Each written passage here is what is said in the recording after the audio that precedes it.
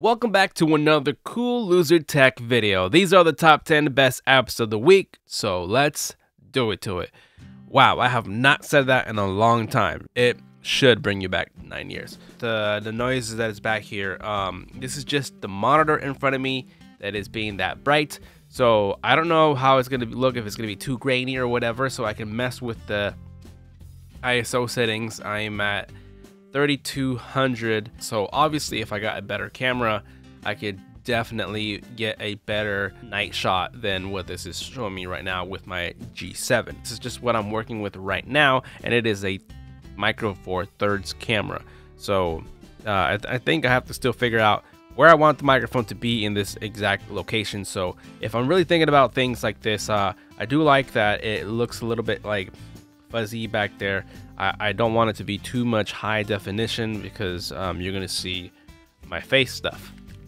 Earphones that go in my ears rather than having over my ears, because I think it just doesn't show like that bulk. I think this angle looks pretty good. I do cut off a back here. That's okay, I get more of my arms. I feel like I want to bring this camera up there so that I could see myself a little bit better.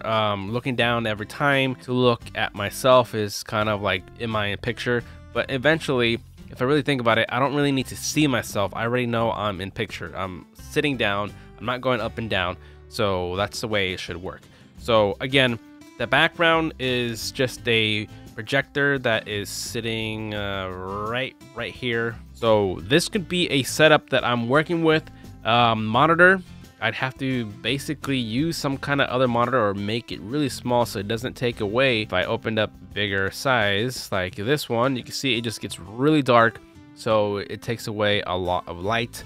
And now going back down, and you can see all the light. So it's not that important for me to have my face in there, but if I wanted to be more face-to-face, more connected to you, then I kind of have to have my face not too dark to look at, even though I don't really want you to look at it like look at it.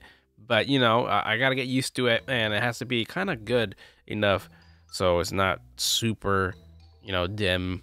I mean, let me open that up again. And not all the pages are gonna be this dark. Pages like YouTube, if you have dark stuff like that, then I'm not getting that light back from that. I just don't know what the quality is gonna be exactly when I'm gonna watch this video over. I think I perfected the microphone right now, where how I like the way it sounds. It's a good microphone. I haven't really been using it, even though I should be using it. Other than that, this is potentially a little setup that I have here going on so I can talk to you guys and tell you about everything that I'm doing and why I'm here and whatnot. So until next time, I will see you guys later.